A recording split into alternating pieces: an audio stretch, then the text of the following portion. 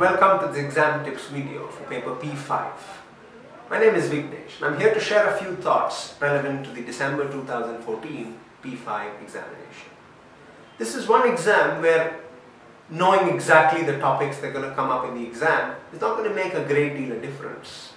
What is critical, what is essential to pass this exam is good exam technique. And a large part of that comes with practice of past exam questions, maybe from the past, 8 to 9 exam sittings. Nevertheless, it's always very comforting to have a few expected areas come up in the exam. And for the December 2014 exam, few of the key themes, many of which are examiners' favorites, that I think will come up in the exam are as follows. Divisional performance assessment, which includes a bit of ROI, RI maybe, there could be an economic value-added computation and discussion. Although that's come up in June 2014, EVA is still a significant part of P5. Transfer pricing is definitely a big topic within divisional performance. The examiner could bring in a little bit of BCG into the question. So all of these ideas could form probably, significant part of question 1 if at all the examiner decided to test divisional performance in question 1. There could also be a question in section B taking probably a part of all the topics I have so far mentioned. Besides divisional performance assessments, other relevant and probably, very important topics for the December 2014 exam would be environmental management accounting, which has not been tested for quite some time, and it fits well with the idea of integrated reporting, which is a new addition into the P5 exams. The examiner likes the theme of evaluating reward systems, so there could be a question somewhere for about 6-8 marks where you asked to talk about how good an existing reward system within an organization is. Besides an examiner's classic and favorite yet again, evaluation of performance measurement systems.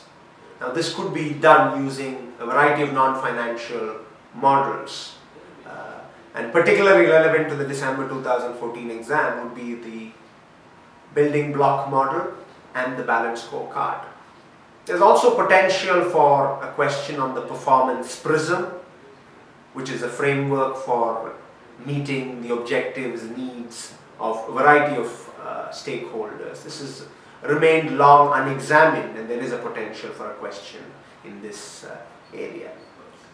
Besides this, there's been a recent article in the ACCA website on the F5 knowledge that underpins P5, and hence it is only prudent to be ready with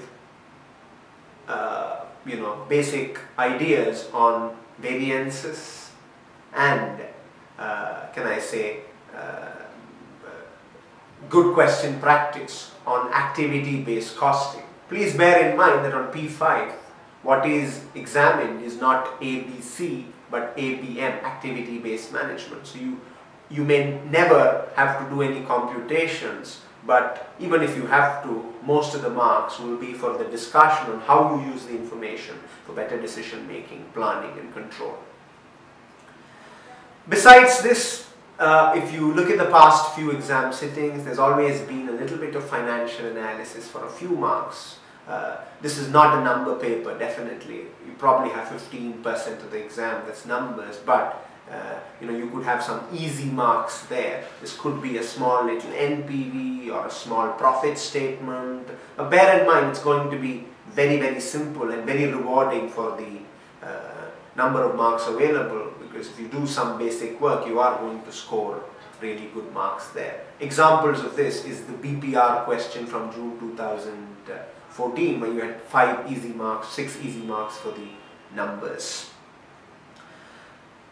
Besides this final comment, please also make sure you have an idea of how you go about a corporate failure question. There have been a couple of questions in the past. As long as you do those, you'll be able to tackle a question on corporate failure, which yet again has remained unexamined for a very, very long time.